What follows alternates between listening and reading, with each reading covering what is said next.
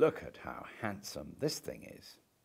Western Asiatic Achaemenid, dating from the 4th or 5th centuries BC, so 2,500 plus years old, and it's made of glass and it's in perfect condition.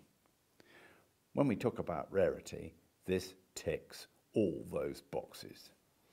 For 2,500 years, for a glass object to survive is nothing short of a miracle, and it's perfect.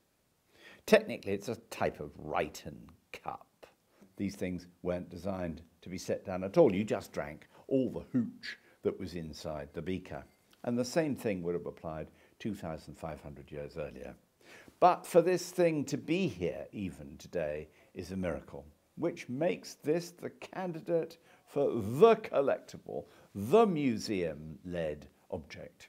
And what's it worth? In the upcoming timeline auction, the estimate is £40,000 to £60,000. Just don't drop it.